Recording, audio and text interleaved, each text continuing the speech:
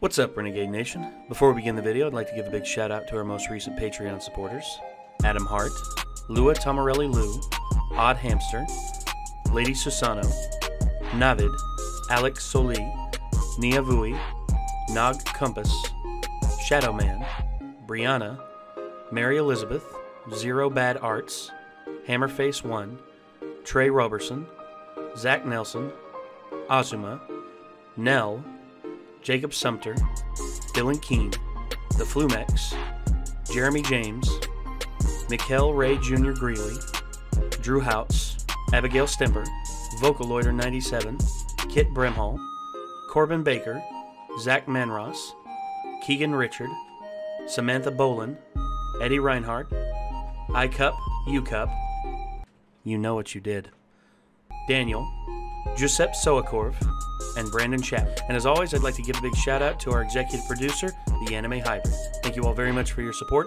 And if you want to support us on Patreon, feel free to click the link down below to find out more. We'll see you there. Whoa! Where did you come from? Check it out. You're gonna die. You know what? I need to do something about this because I'm not having enough fun playing this game. Yo! Now that I've got you right where I want you, I'm challenging you to a Pokemon battle, sucker. Get out of here! Me and you.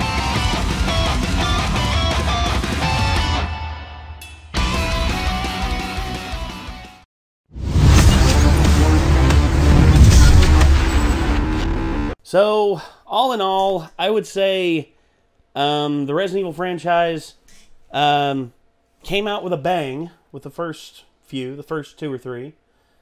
And then 4 sort of changed the format, and it got rave reviews at the time, but now in retrospect, a lot of people are seeing it as the beginning of the downfall of Resident Evil. In which, don't get me wrong, I love Resident Evil 4. I felt the balance of like action and horror and like shock and like monsters was really cool. Yeah, but it was totally different. It was. Yeah. But by the time you get to 5, you start to see the holes in the way they made the games.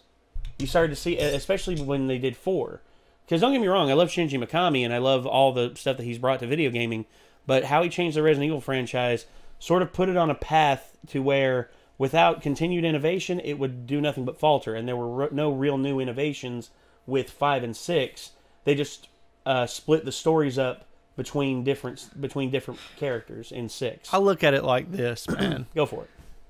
When Resident Evil came out, the PlayStation was relatively new. You know, the landscape of video games at home were just going from more of a novelty thing. You know, the Nintendo, the Super Nintendo, the Sega Genesis, all that stuff had been around, but it was still like unrealistic. Yes. They were just pretty games, but it wasn't very, I mean, you just couldn't put yourself into a game like Clock Tower. Like we were watching John Tron's playthrough of the SNES Clock Tower game. Yeah. Well, you get to a game inspired by that, like Resident Evil, and then you're seeing like more realistic characters and the ways that the camera's set up, and there's more of a shock factor than just stuff doing this or that. You know what I mean? It's like 3D. It's well, full 3-dimensional. Yeah, with like a free roaming camera that follows you. And that was huge. Yes. Now I don't care what you do. You're not going to recreate that. No. That's like movies like Wizard of Oz when they were like, oh, color. You know, and but sound it's like too, like with the jazz singer. Yeah, but you could make, you know, Avatar is beautiful, but it's not Wizard of Oz. You know what I'm saying? Because that was the foundation for what we have in a lot of ways now. Yeah. And, you know, that's why people will go back and play the original Resident Evil and be like, what the hell are these controls? It's because they were just, this was cutting edge innovation. Keep in mind as well, this was on the original PlayStation 1 controller, which did not have analog Not sticks. at the time. No, it did not. And the tank controls were really the only thing they could do. They did make a DualShock edition, though. Eventually, yes.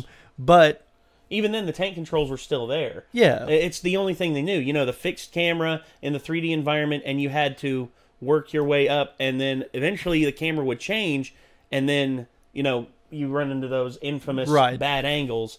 And then by the time 4 came around, it was like a whole new world opened up because the over-the-shoulder third-person camera just changed everything. Well, in retrospect, people will look back at the Model T, right, and be like, I'm not going to drive that to get anywhere but I appreciate it for what it was. And if you had been back then and that's all that you knew, you would think that it was just the greatest thing of all time. Well, of course. It's that kind of cycle where people are casting judgment who either have been spoiled by what we've come into, with the kind of games that we have now.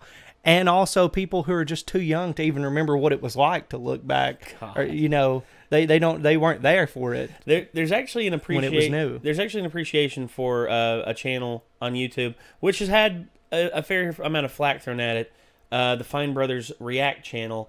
They actually let kids play through old games and ask them how they feel about it. And a lot of these kids have played games before. Most kids nowadays have played video games since they were able to pick something up. And with that, they saw that how difficult it was with some of these controls, because one kid was just like, what's with the camera? Why can't I move the camera? And that was something that was not readily available back then. You just can't. Exactly. GTA 3, man. Oh, when GTA 3 came out, and Halo. My mind was blown. But a free roam game, you just go. Yes, that sandbox, and that has become a motif nowadays that pretty much almost every AAA game aspires for. Right, like Assassin's Creed, Far Cry, Spider-Man. You name it. Hell, even God of War went Skyrim as well. Morrowind, Oblivion, all those games. But those games way back kind of had that kind of thing going on a little bit. But I feel like the hate that's showing up for Resident Evil 4 is coming from a place of they were taking a different approach. They were trying to evolve the franchise. They were doing something different. And they took a risk. They did. And people loved the game. Now you go back and you're just like, well, these puzzle pieces don't fit perfectly together for the story. Well, maybe that's not what they were trying to do for that one. Why are all these did these puzzles exist in the first Resident Evil games, in the first 3? Yeah. For instance, the piano one. Oh, play Moonlight Sonata. Okay. And then who is the owner of this house? Batman? Play the piano and all of a sudden the door opens up. Seriously? And look, this is all part of gameplay elements that they add to enhance the gameplay and to actually give people problem solving, and also to extend the gameplay, because you got to think back in the day, old NES games, you could run through the first Castlevania game in 40 minutes if you knew what you were doing. Yeah. Just straight on, boop, boop, boop, boop, boop, gone. You're done. Whereas gameplay later on, if you really want to stretch out gameplay, there's the way you can do stuff like grinding, like how you talked about Persona 1. No, I'm saying Shin Megami Tensei. Yes. That's before Castlevania, or before a lot of games, really. This is one of the first games that you're collecting monsters, demons, persona.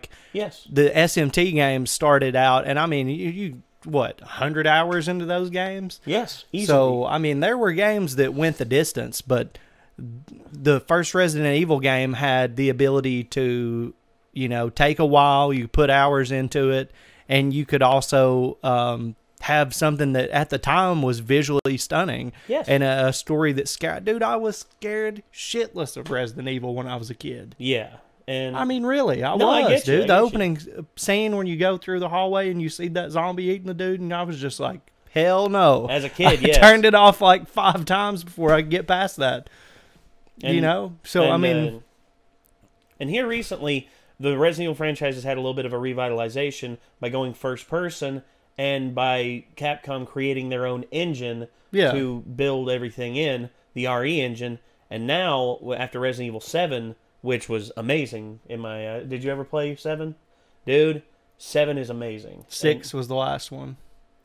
Whenever we get your gaming PC built, that's one of the first games that I'm giving you. I'm giving you a I'm gonna gift you with Resident Evil 7. And also, and he'll actually be able to play it too, because the gaming PC we're building for him is going to be a monster. He'll be able to crank this thing up to like 120 hertz. I'm trying to figure out what to name it. I'm not sure. Well, honestly, I really don't know either. We'll have to ask the fans whenever we build it. It's like a creative name, and if one hits us, then we'll go with that, because hey, they paid for it. Yeah. I mean, they're the ones that donated. Yeah, you guys name it. Yes. And I will decorate it accordingly to the best of my abilities. But, you know, us talking about PCs and everything, it's kind of hard for us to mention PCs considering that this was announced at the PlayStation 5 event, which Capcom has a very good relationship with Sony. A very good relationship, because they're the ones who gave Capcom a chance with a first party game on their brand new system coming out, Sony PlayStation. And this is where we find ourselves now with The Village, a.k.a. Resident Evil 8. Chad has never seen this. I've seen clips, but I have not seen the whole thing. I want to know what's going on. Let's get it up on screen. Oh, by the way, the internet's out down here, so I actually had to download these and get them on a drive just so we could play them. Problems. First world problems, everybody. Here we go. Problems.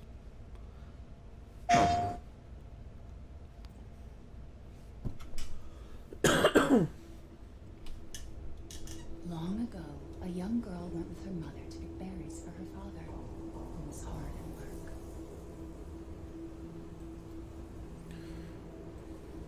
But the forest greeted them with a dark, cold silence. The bushes empty. Yet determined to find the berries, the rascal broke free of Mother's grasp and vanished into the trees. Mother's worried cries faded fast as the girl ran on, over vine, under branch, and into the forest deep. What is it with that creepy story? It's just a local tale. You're really into that stuff? Quit being so paranoid. No! Friendly. Who are you? Who sent you? What's going on? They're coming. Who is?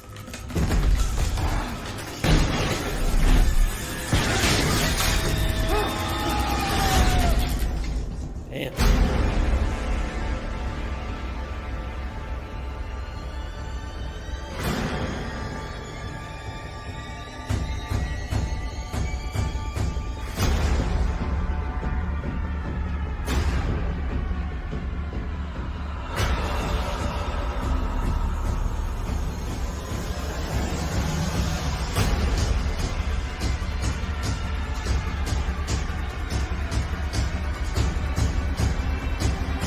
Shit.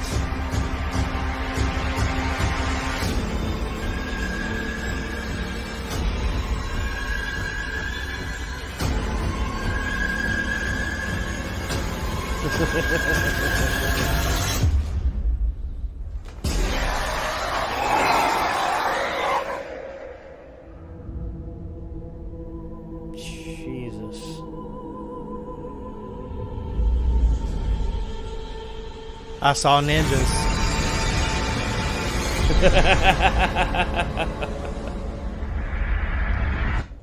Chris? Sorry, Ethan.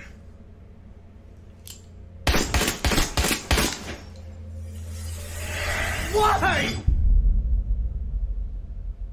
2021. Dang. Next year. So yeah. Why were there ninjas?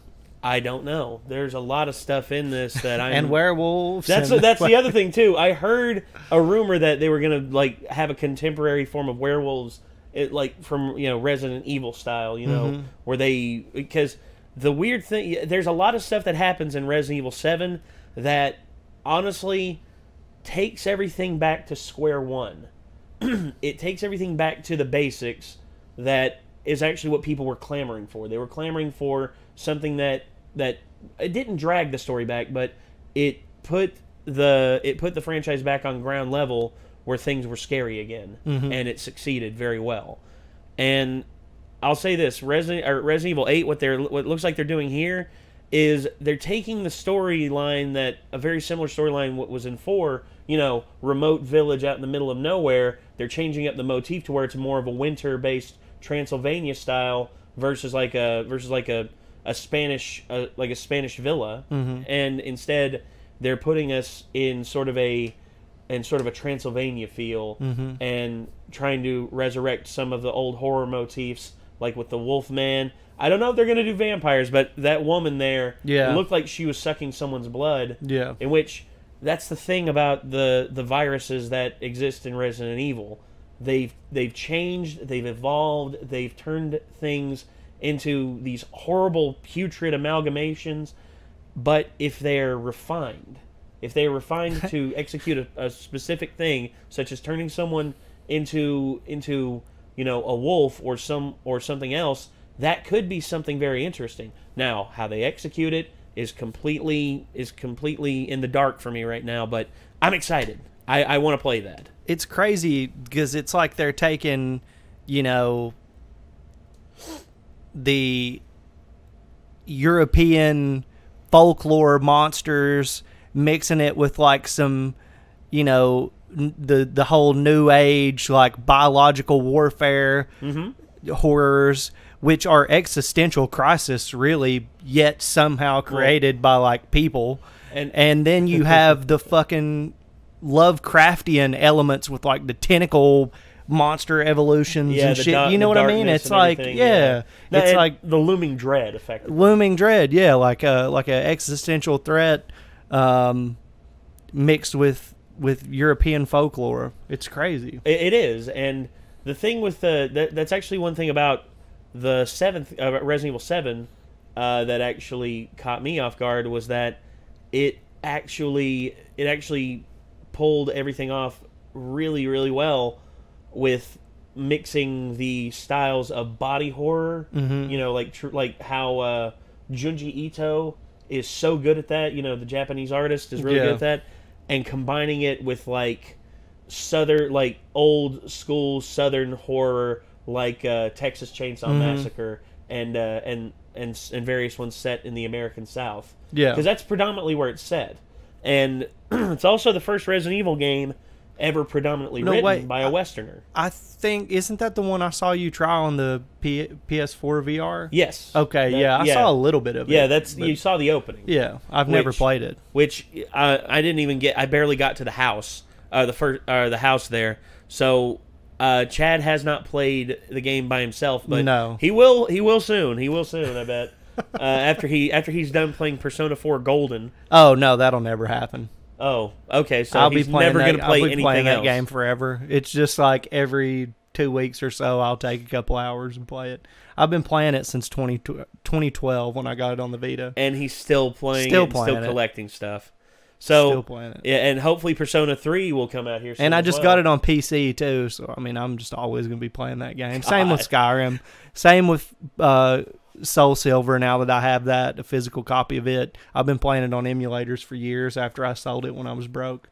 Finally got it back. But there's certain games, man, where I'm not going to stress it. I'm just going to enjoy it. You know?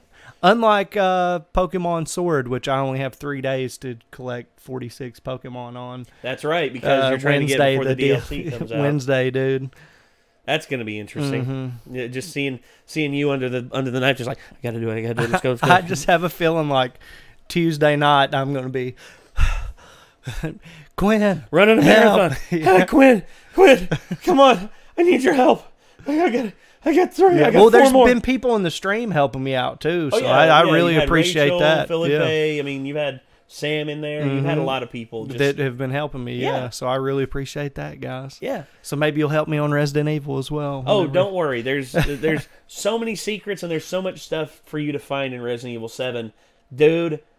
Like me going back and playing it again. Actually, I'm going to get you the Ultimate Edition that has like all the like DLC and stuff. And you actually learn more about the characters in the game by playing, and it's riveting stuff. It's really, really cool. And maybe I can convince Nikki to play it with me. Oh God, dude, that she'd like it because it's you see, there's certain games that are good for backseat gaming. The Uncharted series is really good for that because it plays out like an action movie. this one plays out like a damn good horror movie. And where it's in first person, the immersion level, I think, is even better than what it was when it was in third person. That's just me, though. That's literally just me. And plus, there's a lot of really cool stuff in 7 that I think you and Nikki would both love. So, yeah. Let's do it. Yeah, y'all will have to do it. But anyway, that's going to do it, ladies and gentlemen. This was Resident Evil 8, The Village. Coming out in 2021. Don't know the exact date, but when it does come out, oh, you rest assured, I'm going to be playing that shit. I know they're releasing it on PS5, and everyone's probably going to get it for PS5. But if it comes out same day for PC, I'm getting it on PC because. Sorry. Look, I love Sony and I love Microsoft and I love Nintendo, but damn, the amount of stuff you can play on PC is just astounding. It will at least be 3 years after the systems come out before I buy them.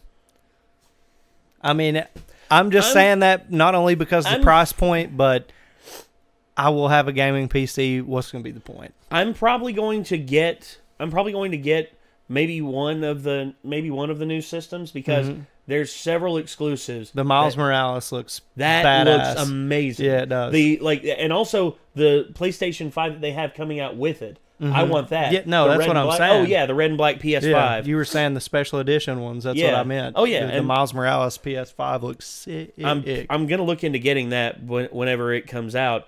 And also, there's going to be a special edition that they're going to do of the Xbox Series X for Halo Infinite when that comes out, which I'm interested because Frank O'Connor has come back to be the creative director on the game. He was the creative director of the first 3 Halo games. Wow. So they brought him back into the fold as a creative director on it to bring the game back up to the standards of the old. It's confusing to me when people are knocking it out of the park, and